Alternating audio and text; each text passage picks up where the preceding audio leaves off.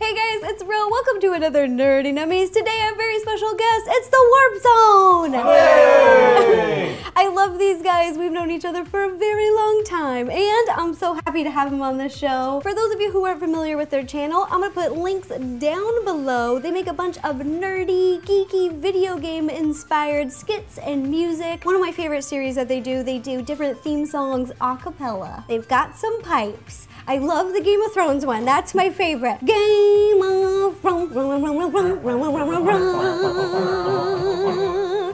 that was beautiful.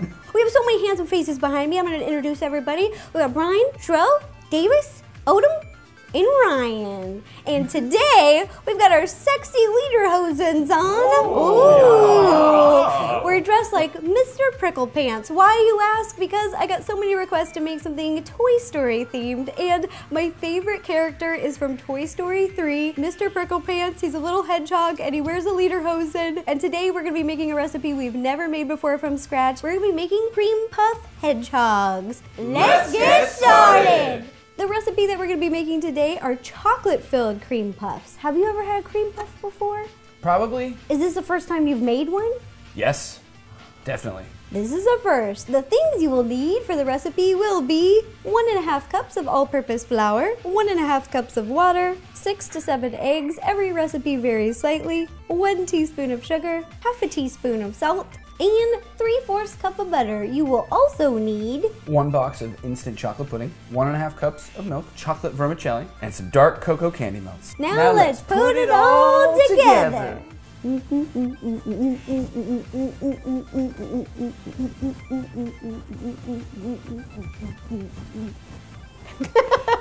Okay, so the first thing that we're gonna do is pour in our butter, our water, our sugar, and our salt. We're gonna start with the butter. Can handle the water. And you can pour in the sugar because you're so sweet. Oh, and I'll do the salt. Because you're so salty? Now we're gonna take our pot and our flour over to the stove. To make our cream puffs, turn the heat to high and allow the mixture to come to a full boil. Once the mixture is boiling, add all the flour at once. With a wooden spoon, mix until a dough forms and no flour is visible.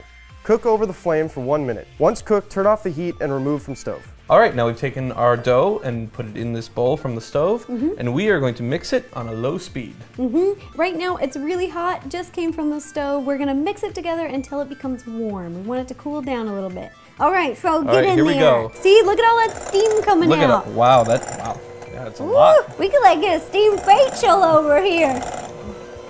Now we're gonna add our eggs. We're gonna be adding them one at a time. You're gonna add 1 egg, mix it up. Shro, you'll mix it up. Got it. And then we'll add another egg, mix it up. We're gonna add at least 5, but depending on how warm our dough is, maybe 6 or 7. We'll see. We're gonna test the consistency. I'll show you how. You ready? Ready. And mix, mix, mix. Mix. Shoulder. Mix like the wind. Does the wind do much mixing? It does, like tornadoes. Oh yeah, tornadoes are basically nature's blender. If you throw dough and eggs in a tornado, you could like get a really good dough going. It'll turn into a good cake dough. We've mixed the 5 eggs. Now we're gonna do the dough test like I was talking about. Shro's gonna do it with me. Oh, absolutely. So you're gonna take a little pinch of dough. Little pinch. Like this, between your fingers, and then you're gonna slowly pull it apart. And if it breaks, you'll know it's not ready. It needs more eggs. More eggs. All right, in you go. Let's see. All right, egg. Okay, final test. This is the one. Oh, that's gooey. Now that our batter is ready, we're gonna scoop it into a piping bag. Oh, I'm so excited. Let's do it. Yeah. All right, we've scooped our batter into these piping bags. Mine has a 1A tip. That's right, and mine has a open star tip. And the first thing that we're gonna do is we got a baking sheet lined with a piece of parchment paper. We're gonna put a little bit of batter, it's very sticky, on the back of the parchment sheet in the corners. Okay, then we're gonna stick them down. I'm gonna pipe the body. And I'm gonna pipe the head. That's right. We're gonna start with the body. For the body, we're just gonna go like this and pipe up, whoop. come forward, boom, and you're gonna put the head right there. All right. Pipe, pipe, pipe, pipe, And boom. enough. And then this little part right here. Oh, that looks like a little Hershey Kiss top. So we're just gonna dip our fingers in some water here and flatten it out. Our batter won't stick to the water. And we're gonna do this for the rest of our tray. Our cream puffs are ready to bake. You're gonna heat your oven to 400 degrees and bake for 15 minutes, and then We're gonna turn it down to 350 and bake for another 15 to 20 minutes. All right, so while those are baking in the oven, we're gonna prep our chocolate pudding filling. that's right. Here we've got our bowl, our instant pudding, and our milk. We are using 1.5 cups of milk instead of 2 because we want our pudding to be a little bit thicker. This is super easy. Okay, I'm gonna open this up and pour it in. Pour it in there. That's okay if you get some on your fingers, Yeah. because then you Just get a cook- treat. I helped. Then I'm gonna add the milk, and I'm gonna have you whisk it up. Sorry, I scratched you. I stabbed Brian right now. I was like, I was gonna keep going. I'm a professional. whisk together until well combined. What did the hedgehog say to the other hedgehog? You're What? looking sharp.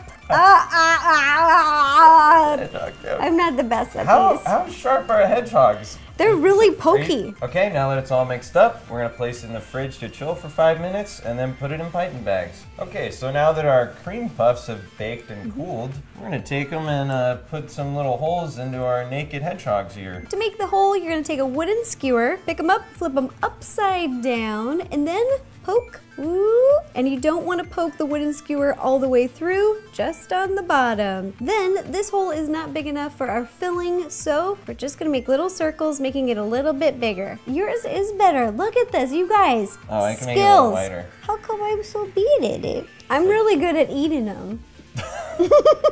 Now it is time to decorate. This is one of my favorite parts. We're gonna dip them. Over here I've got the dark cocoa candy melt, and we're gonna dip just the top of the body of the hedgehog. So I'm just gonna do this, just eyeball it, doesn't need to be perfect. And then you're gonna dip it in the vermicelli. So flip vermicelli. it upside down, just to get a bunch of them to stick to the chocolate.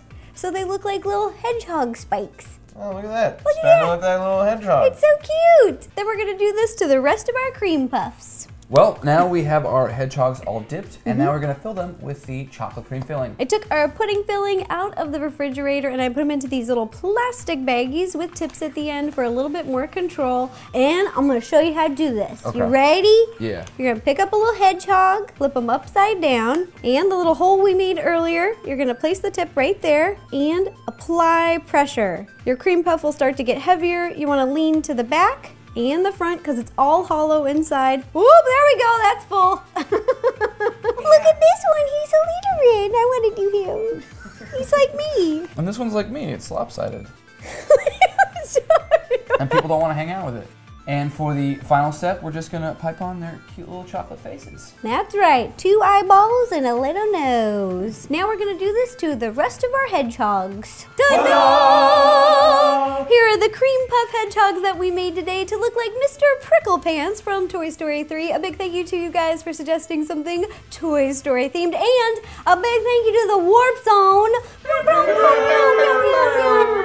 for helping me bake today. I love these guys. I'm gonna be putting their links down below, so go check them out, say hi, and I'll be taking lots of pictures of these little treats and posting them on Facebook, Tumblr, Instagram, and Twitter. And if you guys make these, please take a picture and send it to me. I love seeing your baking creations. I get a big kick out of it. It makes my day. And if you have any other ideas for any other nutty nummies, please let me know. Leave me a comment down below, and I will do my best to make it happen. All right, thanks again, you guys. Bye-bye.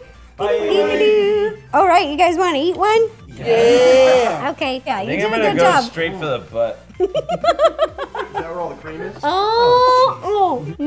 Bye.